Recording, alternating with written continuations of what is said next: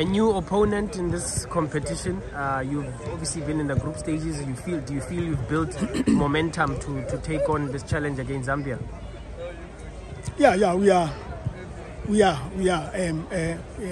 Besides that, as the Zambians are fresh, we have a bit of fatigue, but we are try our best to make sure we do everything that will make us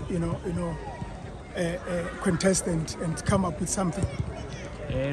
Given that you've played so many games, have you had to make some forced changes, or it's just tactical? No, nothing.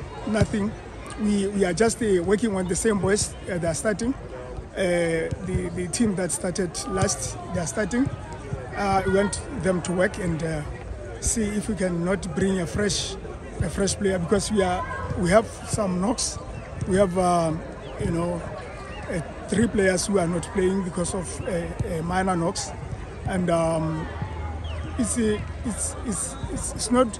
Of course, it's not healthy for us to play 3 games in a week, but we'll try to do everything possible to win to come with the results.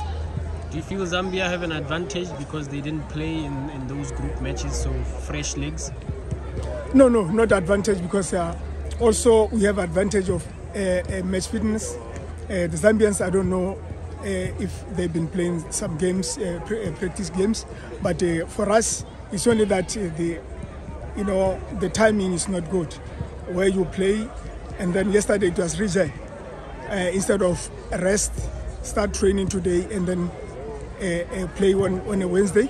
So Zambians, they have been resting, and that is the problem. But I should think with that, the match fitness, we will go far. Thanks, coach, and good luck. Thanks, Mama.